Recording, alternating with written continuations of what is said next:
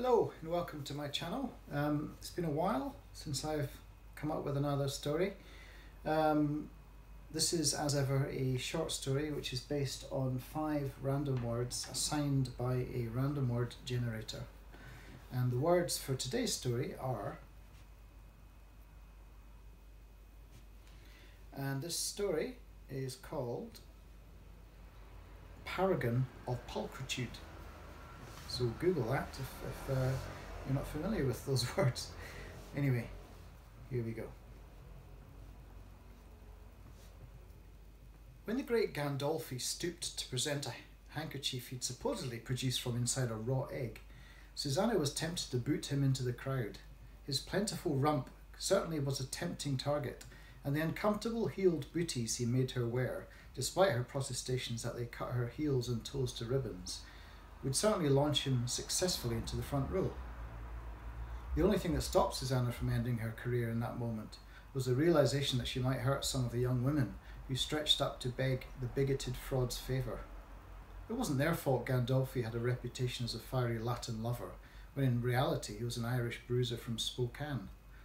The newspapers and playbills all portrayed him in glowing phrases like remarkable magician and flamboyant conjurer, when Susanna knew him to be a small-town fraudster who bought his act wholesale from an ailing blind prestidigitator who could no longer tour and who sold him a warehouse of equipment and a few handwritten books of tricks for $50. Susanna had encountered Paddy Byrne when he was developing his act on the lower reaches of the vaudeville circuit. She'd been a 17-year-old throwing cartwheels in a park in Pine Bluff, Arkansas, and he'd admired her from the shade of a nearby oak and introduced himself with typical grandiloquence.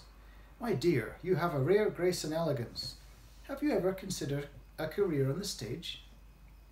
Of course, Susanna had been flattered. Life didn't promise her much more than working in her father's grocery store when she left school at the start of that summer.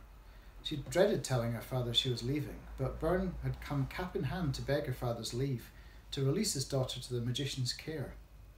Susanna had been slicing ham behind the counter while her father and Byrne chatted outside the store, and she noticed how obsequious her would-be boss seemed. This surprised her, since her father had the darkest skin of any shopkeeper on the street, and Byrne seemed to be treating him as an equal. It was this reversal of the norm that impressed her more than anything. When her father came back into the store, he shook his head fondly, looked at his expectantly awaiting daughter and said, "Go on then, Susie, I'll finish up the ham." Susanna had raced out into the street to shake Byrne's hand and start her new life in showbiz. Of course, it was too good to be true. When Susanna turned up at the warehouse 2 days later, expecting to start learning the art of conjuring, Byrne had grabbed her shoulders, pushed her back out into the sunlight, and appraised her like a piece of meat. "God damn it, you're so pale-skinned. I'd never have took you for a mulatto." It wasn't the welcome she was hoping for.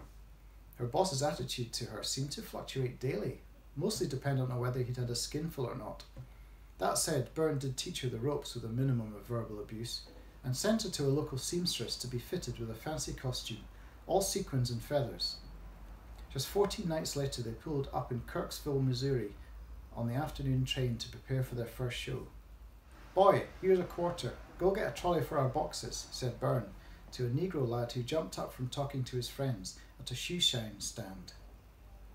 Soon a teetering circus of boxes and trolleys was wobbling its way towards the Opera Theatre, 5 shoeshine boys in tow. For the next 6 months, the great Gandolfi and his Paragon of Pulchritude would perform twice nightly 15-minute vaudeville sets, featuring a dozen tricks ranging from the mundane, doves from flattened top hats, interlinked metal rings, to more elaborate, Susanna disappearing into a large cloth bag and reappearing from the wings. The high point of the set was the zigzag girl routine. Susanna would step gracefully into a tall box painted with oriental dragons. The box had gaps for her left toe and right hand to protrude, concealed behind little doors. Rectangular blades would be inserted into slits in the box's sides, and then Gandolfi would slide the centre section fully sideways, seemingly slicing Susanna into 3 sections. Of course, it was all a cunning illusion, a mixture of the magician substituting solid blades for flexible ones, as well as the design of the box itself. The trick used a combination of optical illusion and a 45-degree mirror flipping out at just the right moment to give Susanna a space to slide her torso into, whilst reflecting a red curtain to the right of the stage, as if it were the red backdrop. It was a clever variation on a common trick, and generally wowed audiences, bar the odd drunk who would heckle until the management intervened. Tonight, the 43rd night of the tour, they had reached New Orleans, and Susanna was entranced by the French Quarter with its voodoo vibe and lively nightlife, with jazz seemingly spilling from every other doorway. She felt immediately at home, even though her skin tone was so light she was often mistaken for a Mexican or even a white lady. Byrne was in a foul mood. Some of his fees had been reduced when audiences booed the more familiar tricks in his repertoire, and the reviews had been mixed at best. To be honest, he was a lousy conjurer, often dropping cards or fumbling his tricks. Furthermore, a vindictive theatre owner who turned out to be a grand wizard with a local clan took one look at Susanna and cancelled their appearance, then called the other 7 theatres he owned and kiboshed those shows too. "That's what I get for hiring a negress," Byrne grumbled, drunk on whiskey, and smoking one of his customary foul-smelling cigars as he roughly adjusted the blonde wig he'd brought Susanna to further disguise her mixed origins. Things came to a head at the second French Quarter's show. It was a segregated theatre, so they were playing one show for the white folks and a second for the blacks. During prep for the first show, a black stagehand took a shine to Susanna and politely asked if she'd like to step out with him to a jazz club after the show. Although Susanna only offered a shrug in response, Susanna thought that she perhaps would let Anthony show her the sights later on. As she finished helping Gandolfi with the golden rings, Susanna heard a scuffle from the back of the theatre. The house lights flickered on briefly, and she saw Anthony being frog-marched out of a sea of disapproving white faces. He'd been watching from the back of the stalls, a big no-no in this segregated auditorium. Gandolfi continued his routine as if nothing had happened, but as he shut Susanna inside the box, her employer leaned in with his whiskey breath and murmured, "Looks like your boyfriend's been canned." Then Gandolfi closed the upper door and Susanna was alone in the musty, muffled darkness. She turned her head and noticed the drunkard had left a half-empty quarter bottle of liquor on the hidden shelf in the box where the mirror was concealed. What a joker. Susanna decided this would be her last show for the Irish drunk. He hadn't even appreciated her clever innovation, a diagonally striped dress that emphasised her curves and made her look subtly bigger, reinforcing the impact of the illusion. He'd said it made her look fat. As she stewed in the hollowness that was both her life and the immediate environment, Susanna heard the fake blade slide roughly into the slots by her left hip and shoulder.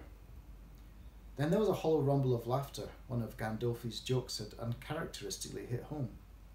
The temperature in the box grew hotter, and the heavy wig made Susanna's scalp itch.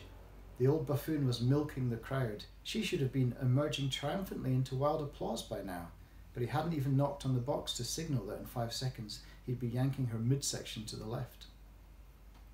Susanna suddenly felt a brutal yank of the middle part of the box, then laughter.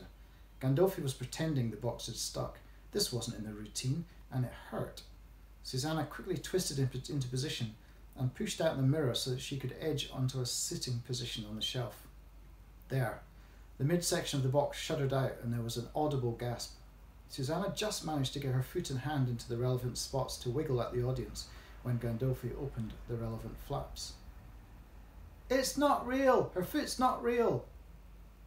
The wiseacre's heckle received a volley of support, and then Gandolfi did something that pushed Susanna's idle thoughts of rebellion into full focus. He trod on her toe. She yelped and the audience roared with laughter. Gandolfi opened the door in front of her face and Susanna scowled into the hot stage lights, inspiring another volley of laughter. Gandolfi was sucking on one of his big fat cigars, clearly in no hurry to slide the box back into its vertical alignment so she could relax from her contorted pose. "Good night, sweetie," Gandolfi cooed drunkenly, blowing smoke in Susanna's face as he shut the door. She began to feel fury swell within her, a hot liquid fury that wanted vengeance. Susanna turned to the whiskey bottle and thought of the act preceding hers and the lessons she'd learned that morning, just for fun, from Fernando the Fire Eater. When Gandolfi finally let Susanna out of the box, she was in considerable pain, and the magician presumably thought her puffed-out cheeks were symptomatic of discomfort. Susanna blasted a mouthful of liquor into the charlatan's face. His glowing cigar tip lit the cloud of grain alcohol, and Gandolfi's powdered periwig caught fire, sending him rushing to the side of the stage to dip his head into a sand bucket filled with chewing tobacco, sand, and the stubs of 1,000 cigarettes.